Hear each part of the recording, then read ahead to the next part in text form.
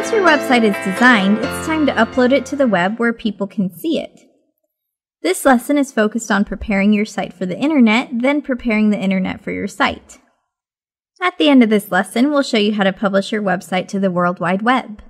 Before you upload your site to the web, it's important that you add metadata to it. Metadata is information about your page that search engines will read.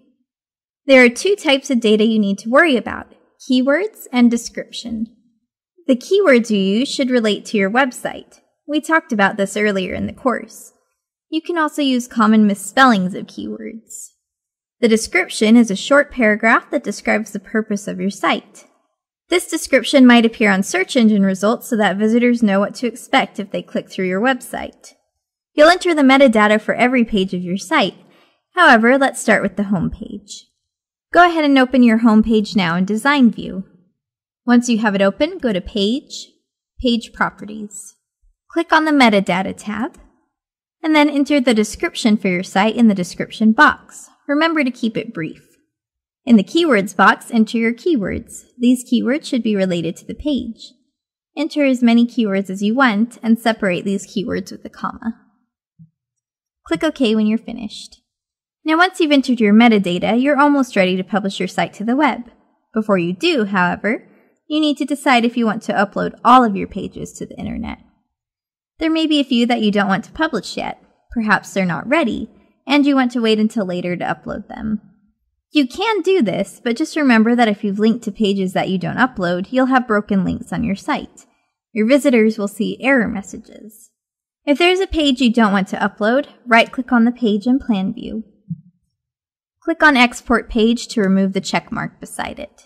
This will make it so that that page is not uploaded with the rest of your pages. Now that your website is ready to publish to the web, it's time to find a place to publish it. If you want, you can use www.businesscatalyst.com by Adobe. Business Catalyst was designed for e-commerce businesses. It offers everything you need all under one platform, including marketing. However, if you just want to publish your site to the web without all the extras, you can also buy a hosting plan. Hosting plans are sold by website hosting companies.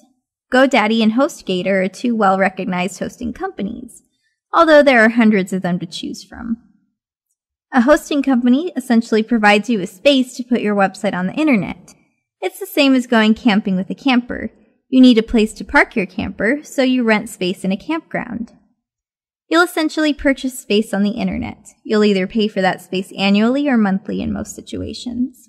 Hosting plans can start out as little as a few bucks a month and skyrocket into hundreds of dollars per year depending on what you need and what you want.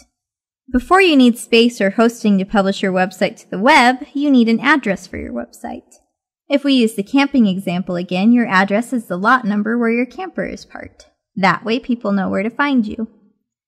You can buy a domain name from the company you're going to buy your hosting plan from. Choose the domain name you want, for example, My Pretty Bracelets. Then add .com, .net, .org, and so forth. If it's available, you'll be able to buy it. As an example, this is the box on GoDaddy where you can start the process of searching for a domain name.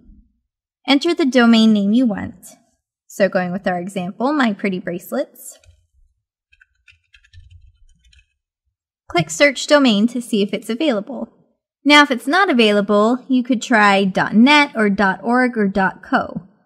But if it is available, it'll tell you so and give you the option to purchase it. You purchase a domain name for at least a year, and prices average around $10 to $15 for 1 year. Please keep in mind also that this course is not specifically recommending GoDaddy or any other hosting or domain company. Be sure to shop around and ask your colleagues and friends. Choose the one that you want and that best fits your needs. So let's learn about exporting our Muse files to HTML. Adobe Muse files are stored in Muse format. In order to upload them to the web, you first need to export them to HTML. To do so, go to File, Export as HTML. Enter your domain name. Muse will show you its progress as it exports your pages. And when it's finished, you'll see this message. Click OK. Now let's see if we can understand the files that we just exported. Go to the exported files on your computer by finding the folder and then opening it. You can see your pages listed plus folders. These folders contain your images and scripts. If you want to edit your Muse CC website later in a different website design program, you would use this export folder and the files contained in the folder. And now it's time to upload your website to the web. To do this, we're going to use an FTP program, or File Transfer Protocol. Your host will provide instructions on uploading your site to the server. Have the instructions from the host in front of you before uploading your site. That said, Windows provides an FTP utility as part of its operating system. You can use that, or you can download a free FTP program from the internet. It's up to you. And keep in mind that all FTP programs ask for the same information to upload your site. This is the information that you'll need: the address of your host's FTP server, your username with the host, and your password. If your FTP program asks you for any additional information, it will be information that you can find with your host. And that is the end of Lesson 12.